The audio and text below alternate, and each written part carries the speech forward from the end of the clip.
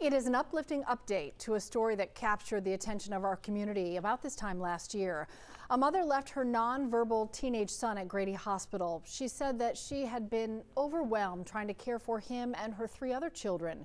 She was arrested and charged. But this family story resonated with so many people who, instead of making this mother feel ashamed, saw her desperation and really wanted to help. Which brings us to now, 1 year later, as more caring comes from the community. Here's John Schierick.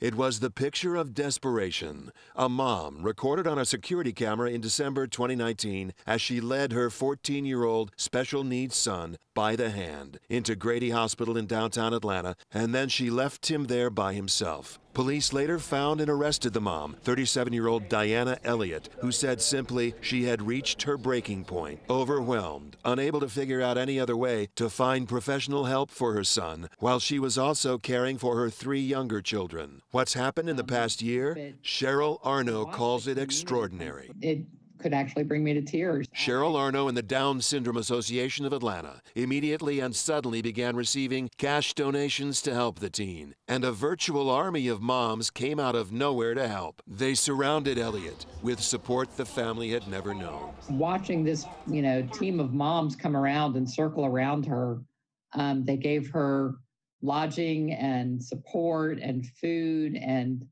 a shoulder to cry on. It was really, the power of these moms was really extraordinary. Arno and the Down Syndrome Association of Atlanta used the donations for medical and professional help the teen needed. The children's father from Ohio won custody of them while the mom's case went through the courts. The children brought out of foster care and reunited a month ago, with enough donations left to give them a Christmas they've never known. So just the fact that they're all together is a huge accomplishment. They will have the best Christmas ever. This family ending their year of tears in hope. I really feel good about their future as a family. It's really wonderful to see that the family's reunited, that the community continues to support, and that there's a big conversation, Jennifer, about a greater need for resources, especially for families that have children with special needs. Yeah, and it just shows that this family was not forgotten. We did this story a year ago, and people are still out there working on their behalf and for other families in similar situations. So it's definitely great to see that. Yeah. Well, we see your pleas to make it stop, but political ads are going to be a mainstay on your television until January. We're going to explain why next.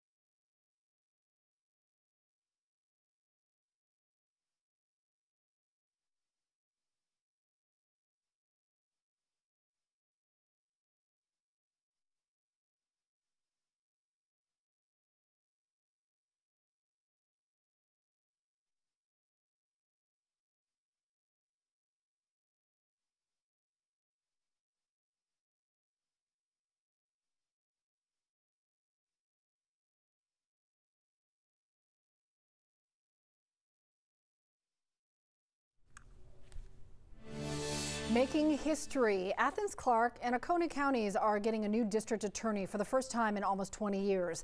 The counties elected Deborah Gonzalez in a runoff race earlier this month, making her the first Latina district attorney in the state of Georgia. She was sworn in just a couple of hours ago, and as Paula Suro shows us, DA Gonzalez is also making history on a larger scale. Deborah Gonzalez's win as Western Judicial Circuit District Attorney makes her the first woman to serve as DA in the circuit and the first Puerto Rican woman in the country to be elected DA. We are ready to roll up our sleeves, work really hard to bring justice to Athens and Oconee. As election results trickled in, the realization she'd made history hadn't hit. And I was like, really? Wow. I was just concentrated on my circuit, my state. I wasn't thinking about the country, but it's very exciting. The Democrat, who ran as a progressive candidate, beat nonpartisan candidate James Chafin by nearly 900 votes in the runoff. And while she says this narrow victory is momentous, she also realizes it's bittersweet and a long time coming. We're in 2020. Why are we still celebrating these kinds of firsts? I shouldn't be first in any of those things. We should have had women DAs in this circuit before. We should have had Latino DAs in Georgia before. And we're still fighting and breaking those ceilings. The former state representative for the Athens area credits Stacey Abrams for paving the way for women like her.